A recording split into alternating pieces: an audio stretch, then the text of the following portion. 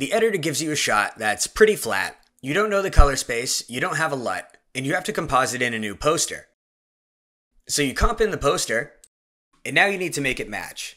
The easiest way would be to take the background and color correct it into a more normal space using input black, input white, gamma, and hue and saturation.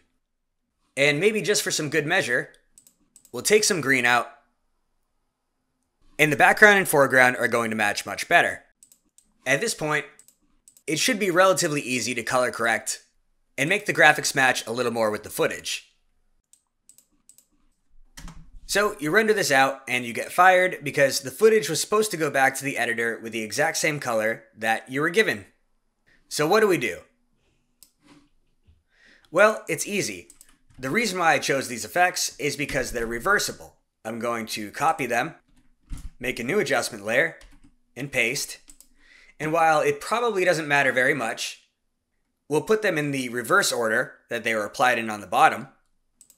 And reversing them is easy. To reverse gamma, just take the gamma value and divide 1 by it. So 1/enter, and that gamma has been reversed. For saturation, make the value negative. Let's reverse the gamma here. 1 divided by.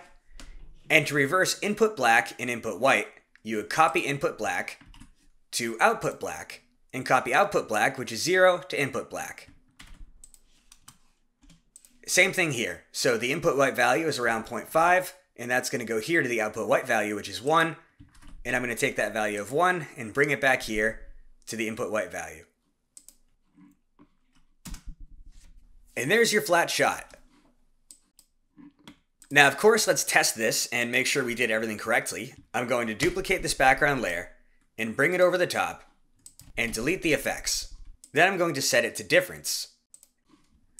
So difference is basically comparing every pixel from on this layer to what's beneath it, and it's showing black where it's exactly the same and showing the color value offset where it's different. As you can see, as we brighten this up, there is no difference. Each of these 3 effects was perfectly reversed, and we have a perfect match to the original footage. Just make sure you're in 32-bit mode. The added benefit this has is that all of your effects are going to behave a little bit more predictably when your footage looks like this versus this.